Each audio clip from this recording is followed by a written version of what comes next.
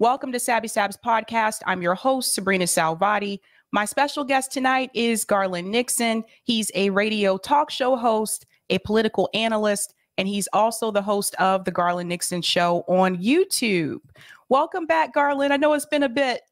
Hey, thanks for inviting me. Always a pleasure. I love your show. I watch it all the time. Oh, thanks so much. How long do you think this conflict between Russia and Ukraine is going to last? And I ask that because it does seem like things are escalating.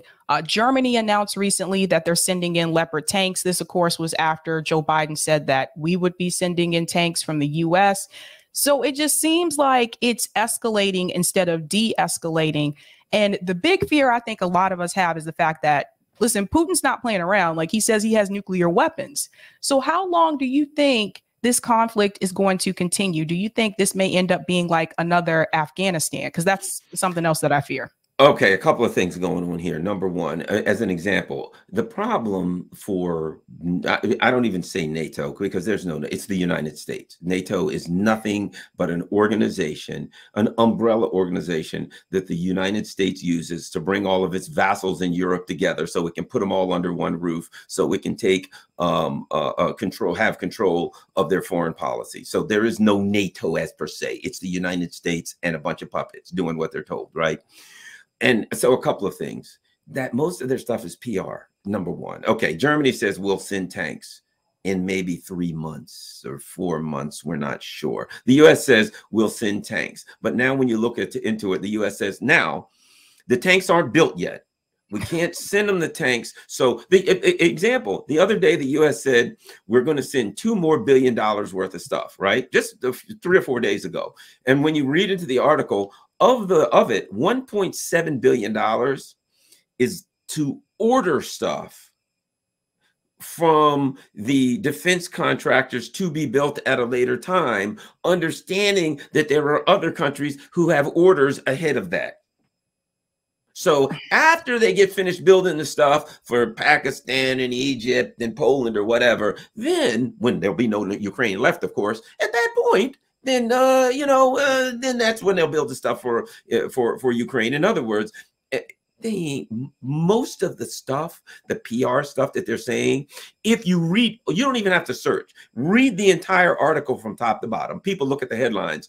U.S. sending 30 tanks, but if you read the entire article, it's yeah, we're ordering them from the General Dynamics, and they said it could be a year. The Washington Post had an article that literally said the U.S. basically did that because Germany said we won't send tanks unless you send them. So we said that. And in the Washington Post, it said it could be months, could be years, maybe never. In other words, yeah, we just did that to get Germany. So you know what Germany's doing? Yeah, same with us, maybe never. What are they going to send their tanks? They started off, Ukraine had 2,000 tanks. Now they got pretty much none because they all got blown up. Are another 30 or 40 tanks 3 to 6 months to a year from now going to make a difference? Certainly not. So you've got a PR war going on to fool the American people and fool the European people to think that we're providing all of this hardware and it's going to make a difference and Ukraine is going to stand up and fight back. In reality, the Ukrainians are getting slaughtered and the major towns in Ukraine are falling, and it's just a matter of time. The only thing about it is the Russians are kind of incremental, acting slow. And if you look at the history of Russian warfare, what they did in World War II, they sit back, they throw artillery at you until you can't move. And once there's nothing around but scraggly pieces of trees and boulders, they move on up and then they throw artillery at you until, you know what I mean? So they're just very slow and incremental. And that's what's going on. And the rest, meanwhile, they're doing that. And the West is just throwing PR and winning the Twitter war. And I keep saying, you know, if there's a war and one side's trying to win the Twitter war and the other side's using artillery's going to win that battle every single time. And it's how long can they keep people believing that this is a fight and the valiant Ukrainians are standing up against the Russians? They're going to take Crimea next. They're going to take back the Donbass. Meanwhile, they're just getting slaughtered. Like, I mean, it's really a crime against humanity that the United States is just throwing the Ukrainians in front of artillery. And by a lot of estimations, they're losing like 200 people a day in just one town. Yeah, it's really bad. And I also wonder too, like, I feel like they're trying to drag this war out. I'm wondering, how long do you think this is going to continue before somebody, maybe on the Democratic Party side in Congress, stands up and say, look, enough is enough. We can't send the money anymore. Like, It's this is already ridiculous. started. It's already started because there was a couple of articles that I was reviewing. There was an article in Politico. So what we see is the Rand Corporation, which is funded by the Pentagon, wrote an article recently that said it's not good for the U.S. if this war goes on. So now we've got some neocons starting to say, you know, maybe this thing should end by summer. Here's the problem. Now, let me say this. Meanwhile, what did the Russians say? You read Russia, the TASS, and you read the various Russian, you know, we're told don't read RT or TASS or any of the things the Russians write. And I'm like, why wouldn't you read that? Because you want to know what they're thinking, right? Here's what they said. Sergei Lavrov, the foreign minister, said within the last couple of days. They're talking about time. We have an objective. It has nothing to do with time. We will complete our objective. If it's done in a day, it's done in a day. If it takes 1,000 years, it takes 1,000 years. I'm adding that for effect. But you get my point. Their position is we have something we are going to do. Our objectives are clear, and we are not putting a timestamp on it. That's for you guys to do. So the Russians aren't worried about how long it takes. They have an objective. That's what they're. Think about this. They've been in Syria since what, 2014? Mm-hmm. You know what I mean? How long? I mean, you look at some of the various, what was it, Georgia, 8, 9 years. I mean, for them, the Russians, I would argue, are slow to go to war. But when they go to war, they ain't in no rush. So if it takes a year, if it takes 5 years, Russia don't care. They have decided what they're going to do. They have changed their industry. They now have their industrial military capacity working 7 days a week, 24 hours a day. They're building shells, they're building tanks, they're building everything. They have moved their economy to a semi-war footing so that if they need to continue this for the next 10 years, they have adjusted their economy. They have adjusted their industrial output so they can do it. They are prepared for however long they need to do it. We ain't, because we're running out of stuff to give Ukraine now. And our people are starting to say, you know, perhaps we should start looking at a way out. And the Russians are like, that's up to you, because we're going to finish this thing one way or the other. If you come to us and say you want a deal, we'll listen. But we don't have to have a deal because we have an objective and we're moving towards it. That's what the Russians are saying. Interesting. One thing I want to mention as well, you made a video, and I thought this was really good because people need to see how the money is being spent or where the money could go. Oh, sorry, Eric. I think I clicked on the wrong thing. I'm trying to go back to the other tab screen. Yeah, thanks so much. You made this video. I think Eric's going to pull it up for me. It's the Twitter one. I saw it on Twitter. There we go. You made this video. We were talking about like the billions of dollars that has gone to Ukraine. And there was something that you mentioned here, and I think more people need to see this because this is just the reality of what we are facing here in the United States. So I just want to play this clip because I thought this was really spot on. This is the U.S. empire. Look at that. Shanty towns. People live in these things. They find pieces of cardboard. Look at that, an old boat. Look at the streets. This is the U.S. empire. This is the country. And this is the United States. These people live in this right now. Look at this. This is the country that we live in. This is the country that just is in the process of spending $858 billion on the military-industrial complex right now. Look at the streets. The stores are closed everywhere, just collapsed. Look on both sides of the streets. Businesses closed.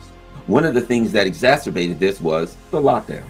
People couldn't work. They couldn't make a living. So the last 3 years has taken a dramatic turn. This is the United States. What the hell are we doing sending all of this money to Ukraine?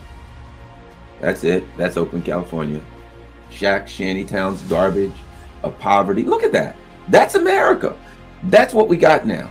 People have nothing. Is that the great shining country on the hill?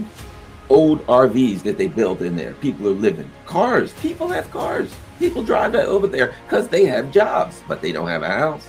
Look at this place. This is the United States. This is what we're looking at now. I think you've seen enough. You looked at those pictures. Is that a country that is going to collapse?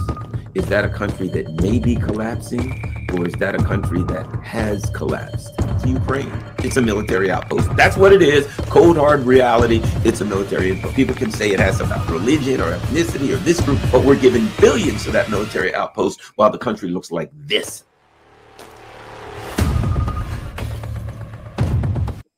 That's the important piece. And we'll talk about Rage Against the War Machine in just a second. But that's the important piece I think a lot of people need to really see is that the homelessness issue in this country, I've watched this increase year after year after year.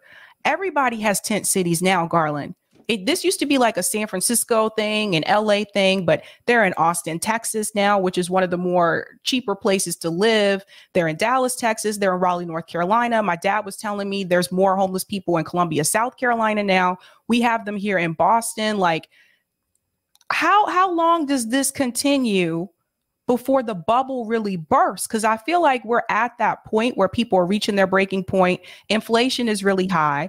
But it's not just us. I talk to people in the UK. They're telling me their inflation is like 10.4%. This is ridiculous. So what do you think it's going to take for the American people to get thousands of people out in the streets the way that France has been doing recently to push back against this predatory system in this country?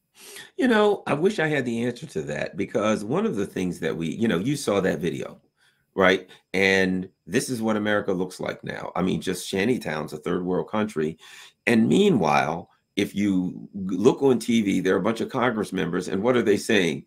We have to push back against the Republicans because we lost our committee seats. Yeah. And I'm like, your committee seats? People can't afford to eat. They're living in shantytowns. And these people are so detached from the electorate. You know, AOC, not just the ones that are supposed, oh, I'm there for the people. I'm a democratic socialist. And then there's Adam Schiff. Well, I expect him. He's a warmongering neocon. But all of them, they're living in this little bubble where the biggest problem they have as they drive around in their Teslas and they have unlimited money coming in for $20,000 an hour speeches and things like that. Their biggest problem is they lost their committee seat. Well, you know what? If you're sitting on a committee and that's the results, that you're losing a committee, and those people, if there's a heavy rain, the top falls in on their house and they all get wet because they're living on cardboard. And so the reality, here's what I'm getting at. The people, the ruling elite in this country are completely detached and decoupled from the constituency, from the voters. And in England right now, millions of people in the street. The fact of the matter is this: the people in charge don't really care. You know what I mean? They're like, yeah, the people are in the street.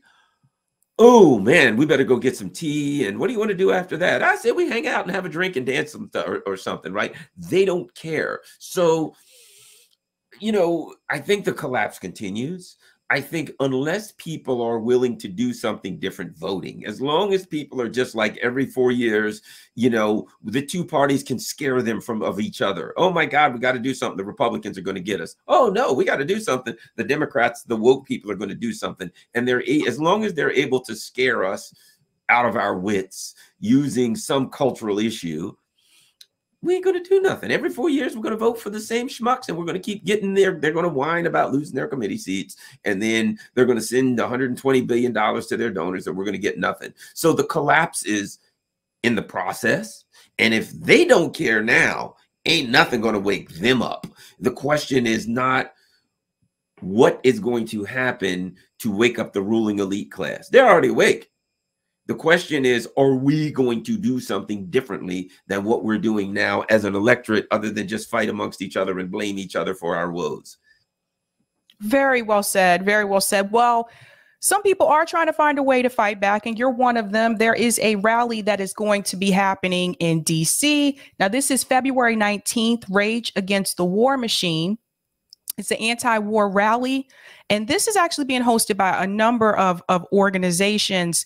This is President's Day weekend. So for those of you that have President's Day off, if you're in the DC area, definitely check this out. But Garland, you are going to be one of the speakers. And I do want to show this. I noticed the list has increased since I talked about this last time. Yeah. So it's Jimmy Dore, Ann Wright, Ron Paul. That's new. That is new. He's going down here. Scott Horton. Dennis Kucinich. I used to see him at Fox all the time. You know, I used to be at Fox News. I used to see him all the time there. Wow. Had lunch with him and his wife one time at on Capitol Hill. This is so different. Okay, so Andrew Napolitano. Oh, Chris Hedges now. People are seeing my real reaction because last time it wasn't this many people. David Swanson, Daniel McAdams. Of course, there's Garland, Max Blumenthal, and Anya are going to be speakers as well. Supreme, for those who don't know, Supreme is a Wu-Tang Clan affiliate producer. I think he's one of the Wu-Tang Clan's sons. I think so. Wow. Cash rules everything around me. I know, right? Tara Reid, Diane Sayre's gonna be there. Scott Ritter, Kim Iverson, Jackson Hinkle. Oh, Jackson Hinkle's done jumped in, huh? What do you know? I'm telling you, this list keeps growing. Craig, who you guys know as Pasta from Convo Couch, Wyatt Reed. And I think that's all. Those are all the ones right now. So far. This is going to be awesome. So I'll be there. I'm going to live stream this event. I think this is probably going to be one of the bigger rallies that I've gone to politically anyway. Like the Assange rally, they said that was the biggest turnout that they had in DC, but that was a good turnout too. But I think based on what I've been hearing from people, I think this is going to be one of the bigger ones. So, but Garland, why did you decide to join on? Well, you know, I think it's interesting, and let me add this: there's things going on inside right now, and somebody who, and let me just say this: somebody who I think the world of, right? Think the world of, dropped out today and said, no, there are people there who I disagree with, right? And so therefore, I'm not going to be able to speak. And my reaction was, number one, I've never been to an event yet in my life where there wasn't people there that I disagreed with on something. Never. You know, but the bottom line is this: my priority, human extinction through nuclear holocaust is kind of at the top of my priority list. So we may have disagreements in other areas, but we can't have disagreements if we're all dead. It's kind of like the Matrix, where the guy is talking to Neo, and he says he can't be the one if he's dead. We can't fight for anything else if war takes us apart. And not only that, let's just say we don't get to that level. It's taken our country apart. We'll all be living in these stinking shacks and things of that nature. So what we have to do is prioritize. I think it is critical, since we can't build a anti-war movement with just the left. So many people that were once on the left, now they've defined the left. So many people that once were supposedly on the left are now, they're diehard Democrats and warmongers cheering for war. We got to find out, any port in a storm, as they say in the maritime world. We got to find anybody we can. We got to build an anti-war coalition with people who prioritize pushing back against this warmongering machine that we find ourselves in. And if we have some disagreements, understand this. You and I guarantee you have disagreements. We could search around and find some things that we totally disagree with. That's fine. We're human beings. I will think of something, and 6 months later, I'll look back and say, man, I sure was wrong on that one.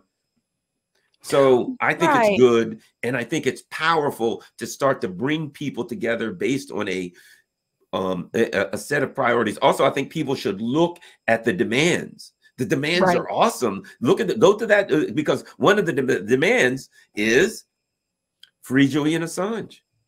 That's right in there. People recognizing the importance of the First Amendment and the media. So the demands are very important.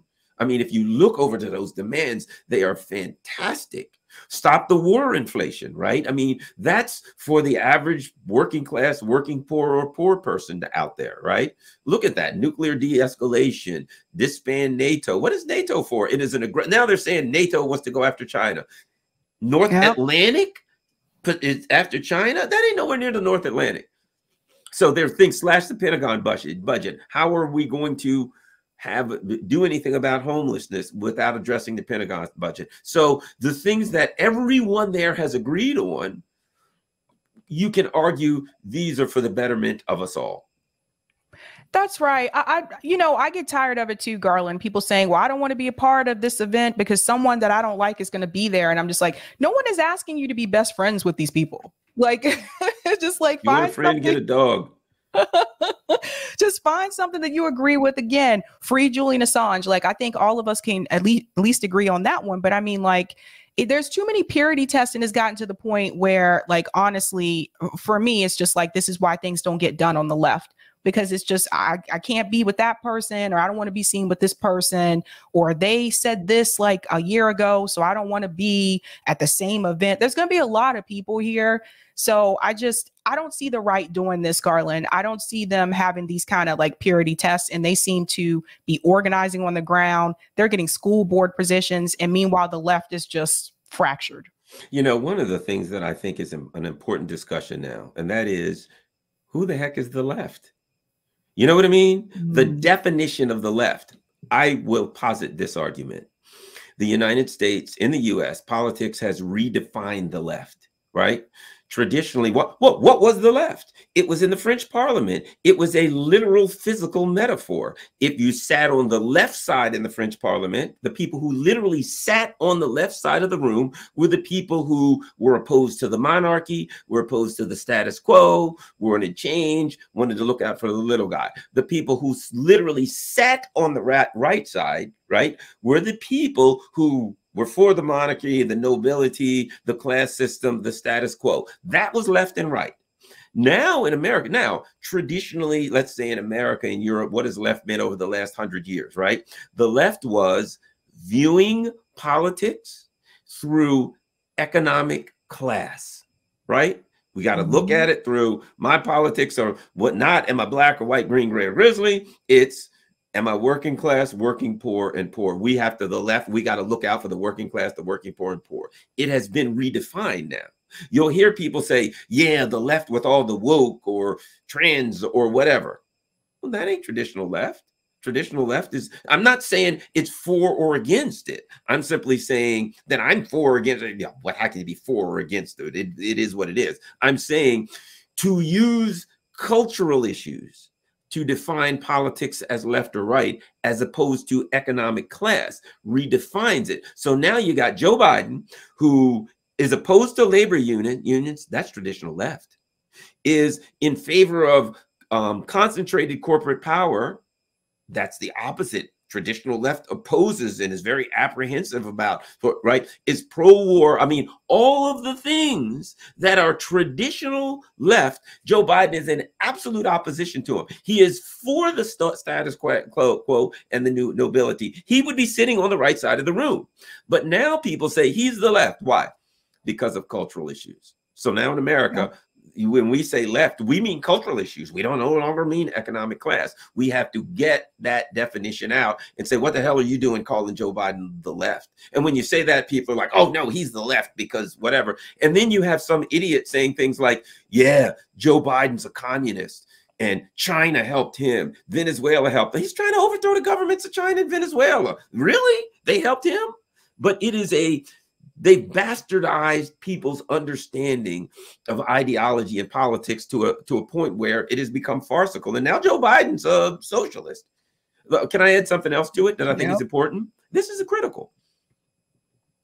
Go to South America, which I have, travel around it. That's the left. Those people are socialists, Marxists, Leninists.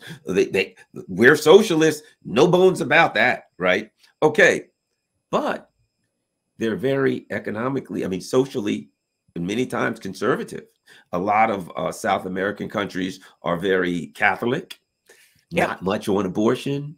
The LGBTQ issue ain't all that hot. See what I mean? So they are, you're going to tell me a socialist ain't the left, but they are culturally a lot of diehard Catholics, and they are culturally conservative. So they are the left, which goes to show the definition of the left is not about cultural issues, because all of a sudden you'd say, well, all of these socialists in Venezuela and Nicaragua and Cuba, all of these socialists, well, they're conservatives on the right. They're all Trump supporters here because of cultural issues. That just goes to show they are traditional left, and they define their socialism, they define their leftiness based on the fact that they view the world through economic class.